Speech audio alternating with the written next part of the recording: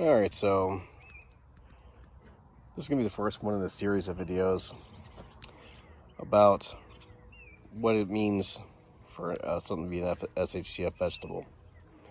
What does that mean for growing for SHTF? What is SHTF? Well, I'm sure you know what the acronym is. And there's all kinds of different scenarios that you could find yourself in that might qualify. So, as your SHTF garden preparing for the apocalypse, the asteroid comes back down to the ground and boom, we're all going the way of the dinosaurs, and the few survivors that are out there have to live off the land. In that case, you probably want to get your hands on any kind of vegetable you could, any kind of fertilizer, any kind of anything. Organic stuff would probably be right out the window. Does SHTF mean the prices are getting kind of high in the store, and you want to mitigate that by growing some of the food yourself, the way your grocery bill's not as high? Does it mean maybe you have a restricted diet and organic food here, again, it's expensive? Or you get into juicing and you like to do juice when it comes to juice fasting and all that, and that's very expensive. Maybe you like to grow varieties that are experiencing new flavors that you can't find in the store. There's all kinds of reasons people may choose for what their situation is. This profile for the cabbage, we're going to try to put some numerical values on these, try and approach this a little bit more analytic. So this particular cabbage, I've been zoomed in on here during my talk, it's been overwintered, and we're talking about how easy it is to grow. It's very easy to grow. So on a scale of 1 to 10, I would probably give it a 7 or an 8. I mean, it's easy to grow. And you put some seeds in here, like I put some seeds in these little seed trays, and I didn't even use a heat mat. I didn't do anything special. I had them in my little greenhouse, and they came up. I thinned a few of them out, and there we are. Same thing with the one back there, growing some different cells. These started off the same way in the fall. I transplanted them out. So I would give it easy to grow. As far as climate goes, they're cold tolerant, not as cold tolerant as kale or something like that. If kale was a 10 and say tomatoes were a 1, I would probably give them about a 7. They're not the most cold tolerant, but they're cold tolerant than average. Productivity per square foot. That's a hard one to measure, because when you get a cabbage head, you get this big giant cabbage head. Like this right here is not a huge one because it's grown over the winter, and that one's a little bit smaller. But you can get, that's probably 2 or 3 pounds. So I have, several pounds here. I could go make some cabbage soup. I could make some wraps. Productivity, but there's also another factor when it comes to this. Now, when I used to grow cabbage just in my garden and eat it, I didn't even bother growing it for the heads. I had 2 cabbage plants in my raised bed. I would just come out here and just cut me a few leaves off here and there. And with all these, I could just go cut 2 leaves off each one and go maybe some steamed cabbage as a side dish. Not harm the cabbage and just let them grow. And I was growing in the deep south, not far from the Gulf of Mexico. So it was in zone 9. And these cabbages held up to, the cabbage plant held up to the heat just fine in the summer. Didn't have any problems with it. That's what I would do. Now I'm in the Midwest, it gets much colder, obviously. And with some protection, which if anybody see my previous videos, I had a hoop house over this that I took down earlier. And it was able to survive with no heat, just the hoop house plastic and PVC frame over the winter, even getting down to single digits. So the range of tolerances for this cabbage is very high. We talk about calorie dense. If we had to give it a number for that, I'd probably go a little higher than average, because if you look at potatoes or beans as like the top of the list, something like lettuce at the bottom, like a 1 for lettuce. This is probably like a 6, maybe 7, because they're not a huge amount of calories per cup. I mean, you're talking 60-ish I think it was when I looked it up. Calories per cup of diced up cabbage. I think it was less than that if it was shredded. So it depends how much you're able to get in there, but you're able to get a pretty hearty meal out of it. So anywhere from 30 to 60, I think, calories, depending on how it was prepared. If it was steamed and cooked and all wilted down and jammed in that cup. So you'd need a lot of cups of cooked cabbage if that was your entire meal.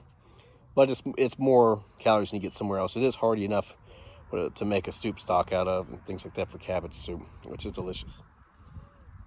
It's nutrient dense. I'd probably give it a pretty good rating for nutrient dense too. Give it like another 7. So to me, cabbage is starting to add up to be a very good SHTF crop if you're growing for self-sufficiency or to, you know, reduce your grocery bill if cabbage is something that you eat. Let's look at some of the downsides. Some of the ones it's not going to score so high on. Pest tolerance. I don't really have never really seen a problem with diseases for cabbage per se, but they're very prone to pests. Let me get a little closer over here to this one. This one's the oldest one I have in the bed. I grew it all spring. You can see it's gotten so eaten up, it's trying to put some of the little heads on. Or maybe this is where the seeds are going to come out of, possibly. This new growth here. But the old growth was just eaten alive by insects. It's very prone to insect damage. These look fairly good because they're in a hoop house and it's been cold. If this was right in the middle of summer when I'm growing this, it would be a constant struggle to keep that little white butterfly everybody hates so much. Even though it's very pretty flying around the garden, it's very damaging. Drops off those caterpillars. And they love cabbage. They love all brassicas. So that's something I would definitely give it a much lower score, maybe like a 3, 2 on pests tolerance. So that's definitely a low one. Saving seeds. How easy is it to save seeds so you can get more cabbage? That's another one I would give it a very low score on. Because I'll get a ton of seeds once I let some go to seed, but they're biannual plants, so they seed every, you know, they live 2 years. So you'll plant this. These are overwintered, so maybe they would go to seed. I'm hoping I'm going to try one in the back to see how long they have to go. They need to be told to set plant, or could some of these other ones I planted towards the end of the year last year, overwintered and now it's spring, will they also go to seed, or do they need to have grown through the summer as well? That's something I'm going to find out. Can you get your biennial seeds by planting them at the end of the year, protecting them, and then get them into the seeds in the spring?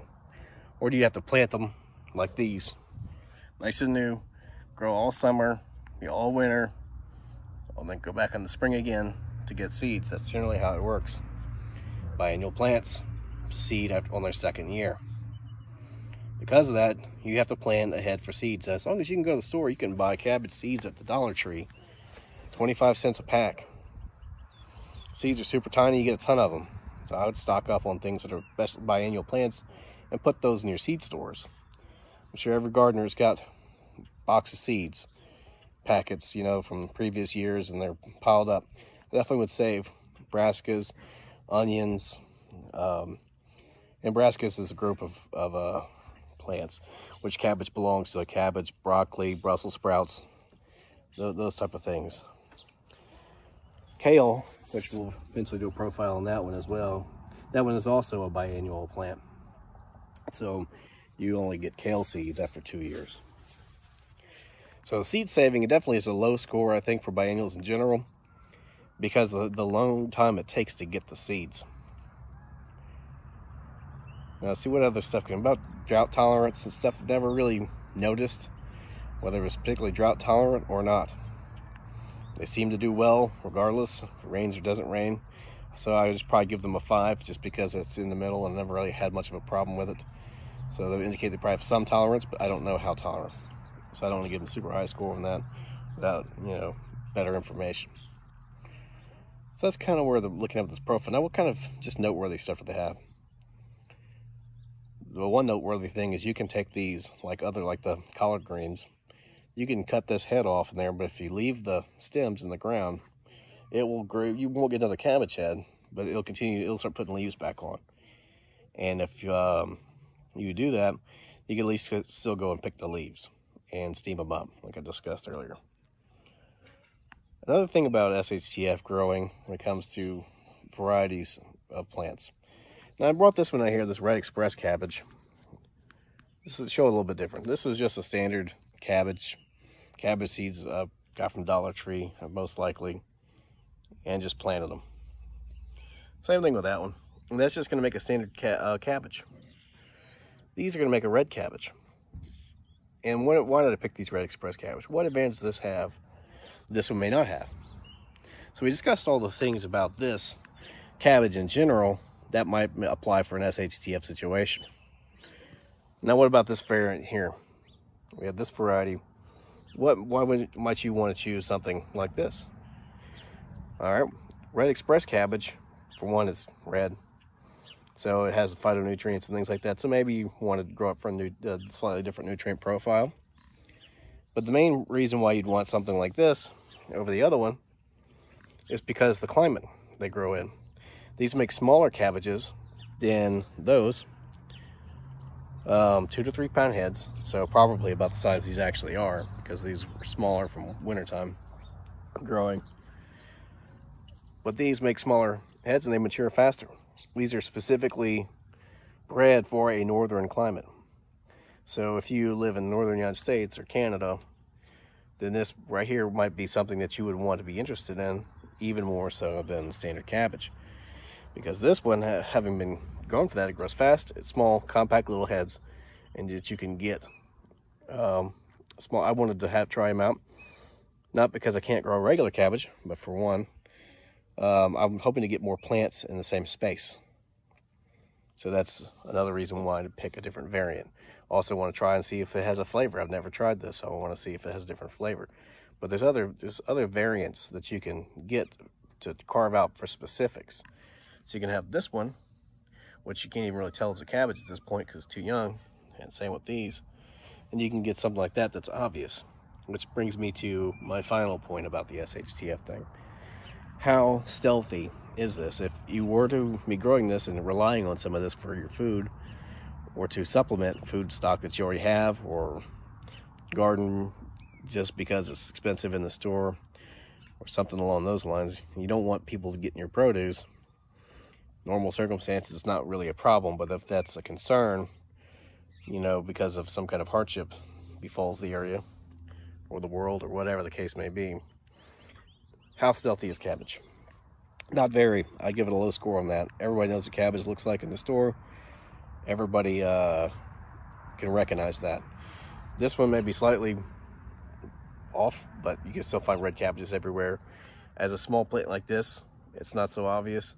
But once it matures, so if you grew a bunch of small plants just to pick leaves off of and add them to your salads, that would be you can get a higher stealth value out of that than you could. Of course, this isn't a cabbage, that just happens to be in the shot. It's a spinach that also overwintered. So when you look at that kind of stuff, that's kind of where I'm thinking about that. So I think overall it scores well.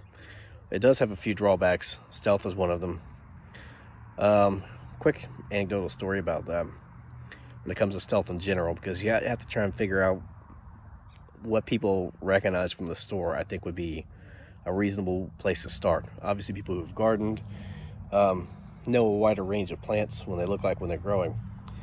Well, I was at work one time, and some of my coworkers wanted me to bring in some green tomatoes so they could make fried green tomatoes. And one of my other coworkers asked what kind of tomato grew green tomatoes. They did not know that they start off that way and then change colors as they mature. Most of them, everybody sees, are red. Obviously, there's other colors. But my coworker did not know that. And another coworker was talking about my collard greens, not the ones I just grew, but like previous years. And he said he didn't know what a collard green looked like because he only ever seen them in a can. So particularly, I think collard greens, and do a profile about those, that's going to be more stealthy than cabbage. Because you think about the way the average person sees them. Average person sees this. When they go to the store, this is what they see when they buy it. They don't see it looking like this or like this. They see it looking like this. So that right there detracts from the stealth aspect of it. I think if it were to be a major problem, more people will become familiar with it. But anybody who's ever grown it would know exactly what it looks like. And so that right there is a little anecdotal story about stealth. That even though it's obvious to you if you've grown something before, it may not be super obvious to everybody else. Right now, this is pretty obvious because not only does it look like cabbage, but it's in a raised garden bed. This is in a pot. So where it's at, I think, also makes a big difference. If you were to be walking through the woods and find that, even if it looks like a cabbage, you may be wary of eating it because it could be some toxic plant that looks like a cabbage. And so you wouldn't necessarily want to just grab that and harvest it and eat it. You'd be very wary of something like that. So location also makes a big deal out of that, but for purposes of this conversation, it's going to be the plant itself as opposed to its surroundings. That's not very stealthy. Everybody knows what that looks like. So I'd give it, I mean, you know, 2 or 3 or 1 or whatever on stealth. I think tomato is probably the most recognized, most garden, most familiar vegetable, or maybe it's technically a fruit. And so that would probably put that as a 1. So maybe this could be a 1 or a 2, because this is pretty recognizable too. But anyways, that sums up my profile on the cabbage as an SHTF food. I think it scores well in those categories. It is hardier than a lot of vegetables. It does have many uses in the kitchen. That's another category we could throw in there. It does do that. It does produce a fair amount per square foot. I mean, it does take a lot of space up because these plants can get pretty big, a lot bigger than these. But you can also pick leaves and continue to harvest throughout the time if you need to, throughout the growing season, or in the cooler temperatures, because it does survive a light freeze, or with protection it can survive a pretty hard freeze. Downsides, it does take 2 years to get seeds. It is insect prone. But overall, I think the cabbage scores pretty well. And since I've grown in 2 different climates, I can't say I've grown in all of them. Obviously, I've never grown in the desert Southwest or anything like that. But in the South and in the North, cabbage has been a winner in both of those type of climates. So for me, I think cabbage is worth it. Oh, there's one important category I forgot to mention on my list here: storage. Cabbage stores better than average. Let's go ahead and talk about that. So you can dehydrate cabbage. You can can cabbage. You can do what most people think of whenever they think about storing it long term, and make sauerkraut out of cabbage. But just taking this cabbage here, if I chop this head of cabbage off, throw it in a Walmart bag, some store bag or something, and throw it in the refrigerator or the freezer with nothing else, it will store for a while. Now, it's going to look super nasty on the outside after a while of being in the fridge, but because it's so many layers, what you'll do is you do just like you would right out of the garden. You would rip off the outside layers. So you'd cut the core out and you'd peel off the outside layers. The longer it's in the fridge, the more layers you may have to take off. But a good sized cabbage, because it's got so many layers, will last a while, because you can keep peeling off. When you go to eat it, you just peel off the bad layers on the outside. So it does store for a while just in the fridge or the freezer.